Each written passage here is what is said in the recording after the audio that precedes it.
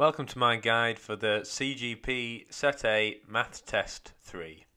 As I've said before, these tests are really valuable. They're only 10 minutes long. I'm not affiliated with CGP at all, but they're fantastic books.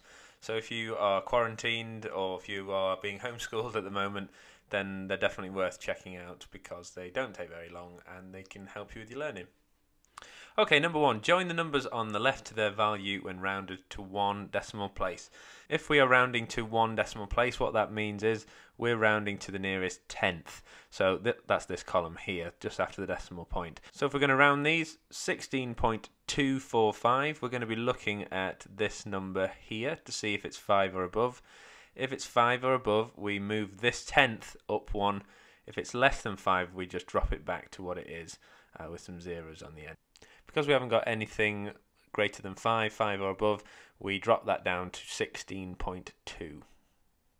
Likewise with 16.31, we look at the column after the tenths, that's the hundredths, and if it's 5 or above, we push it up. And obviously that one's not, so we drop that down to 16.3.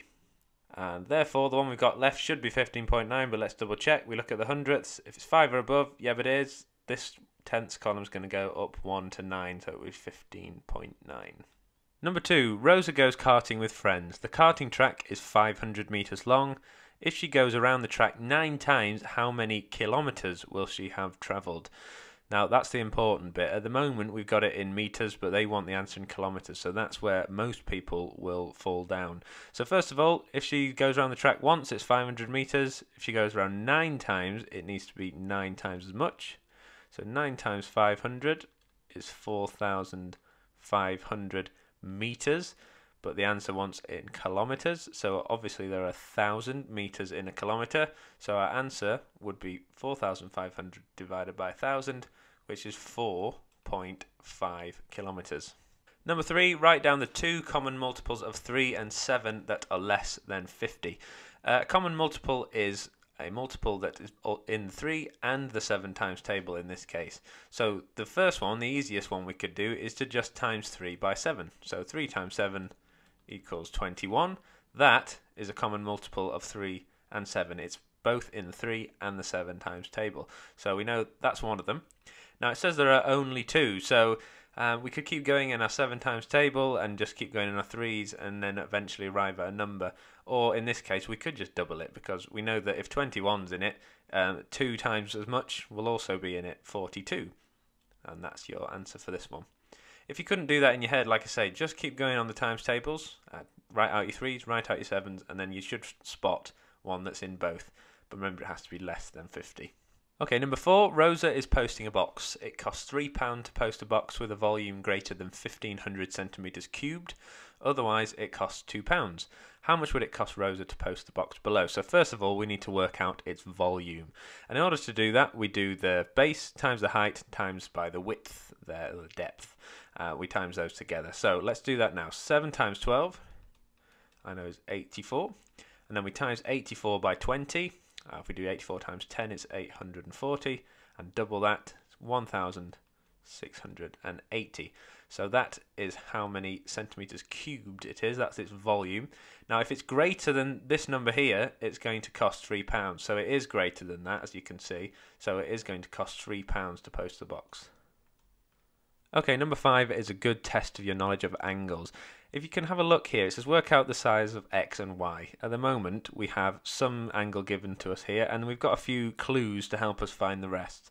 What you should know is that angles on a straight line always add up to 180 degrees. So this is a straight line angle here.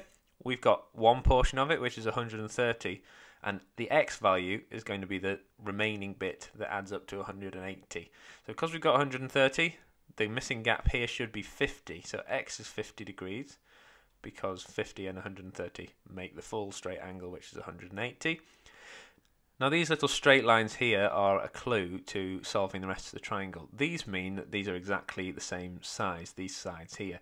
So it's an isosceles triangle. It does mention it there, but it's just good confirmation. So that means that this angle here, x, is 50. This angle that we're missing over here is also 50 because it's an isosceles triangle. So we need to work out now what y is. And you should also know that angles in a triangle add up to 180 degrees. So we have 50 and 50, which make 100. So this remaining angle Y should be 80 degrees, because 80 add 50 make 180 degrees, which is the angles in a triangle. Okay, number 6, fill in the missing number to make this fraction calculation correct. So we want our answer to be 2/15. And at the moment, if we were to multiply our fraction, let's just assume that was a 1 in there. 1 times 1 would be 1, so that bit's not correct. 3 times 10, because remember we times the top and the bottom together, 3 times 10 is 30. So we'd end up with 30ths at the bottom.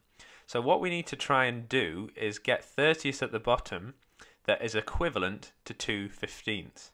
What that means is we need 4 30ths, because 4 30ths is the same as 2/15. So if we can find out a way of getting 4 30ths, then we're going to get the answer right. So obviously we don't need to change anything on the bottom. Something times 1 should be 4, so our answer should be 4 thirds. And just check that, 4 times 1 will be 4, 3 times 10 is 30, and if we cancel that down, so divide the top and the bottom by 2, we get 2/15. So that's exactly the same as that, so our answer is 4 thirds. Number 7, on a map, 3 centimetres represents 75 metres in real life. The distance between a hotel and the train station is 11 centimetres on the map. So what's the real life distance from the hotel to the train station?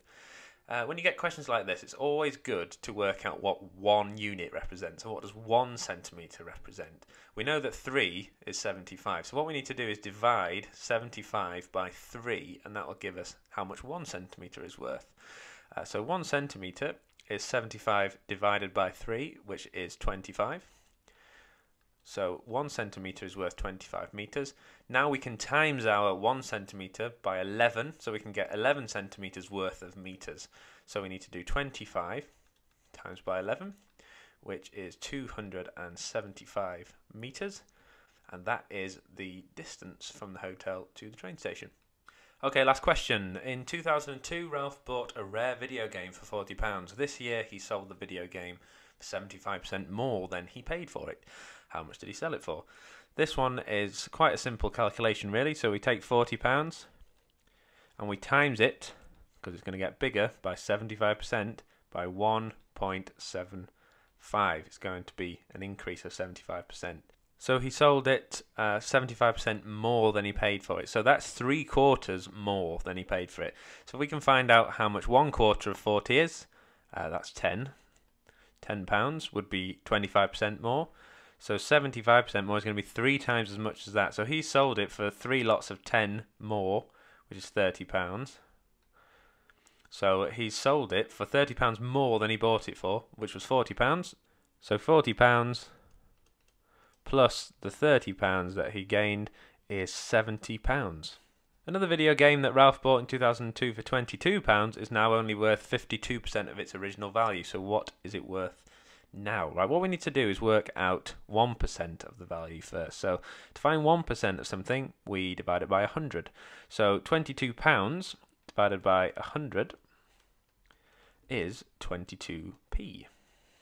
So that's what 1% is worth, 22p. Now we could do 22p times by 52, and that would give us the answer, or you could do 22p times by 10, because that would give you 10%, and do it in chunks that way. It really depends on how you want to do it. There's no correct way of doing it, as long as you get the right answer. I'm just going to do 52 times 22, because I can do that a bit quicker.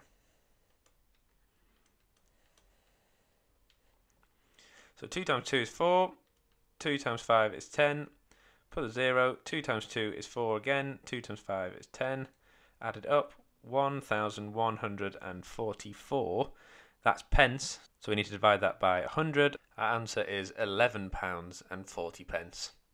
I hope you found that video useful. If you did, give it a thumbs up and subscribe to my channel, because that's really helpful for me. Thanks very much for watching, and I'll see you in the next video.